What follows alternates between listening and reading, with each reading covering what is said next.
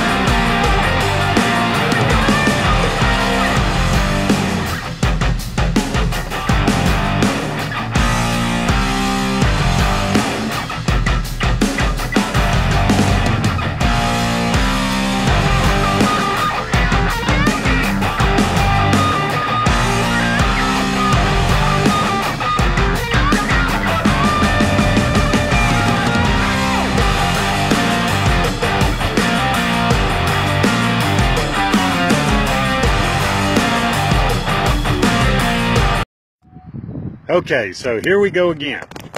I'm down on 82 in between Waycross and Tifton, okay? And there's a little town called Willacoochee, Georgia. I mean, it's got like 50 people that live here, okay? But now it's kind of famous if you ever watch any of the Danny DeVito movies, okay? There's a scene, Danny DeVito is in the movie Renaissance Man, where he goes in and he's teaching army troops basically how to get past their intelligence level test that they give, their little IQ test, okay?